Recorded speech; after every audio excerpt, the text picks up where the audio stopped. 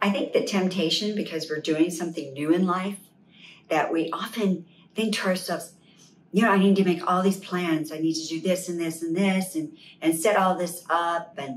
And nothing wrong with making plans.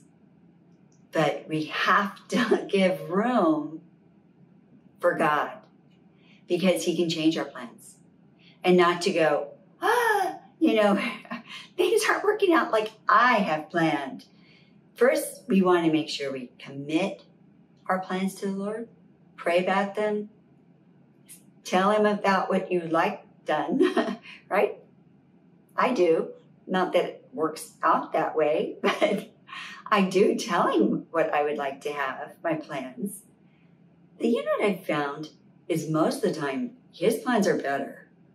And at first, sometimes because of the chaos or the delays or the different things that happen, you think, this is just not good. This is hard. But at the end, it's like, this is great. Oh my gosh, why was I worried? So commit your plans to the Lord. Let him lead you. And, life's an adventure. If we just kind of say, yeah, I'm going to just keep going with the flow on it, and I'm going to keep my faith and keep my eyes on him.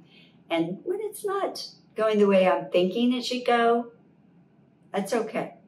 I trust my Father, and I hope you do too. Blessings.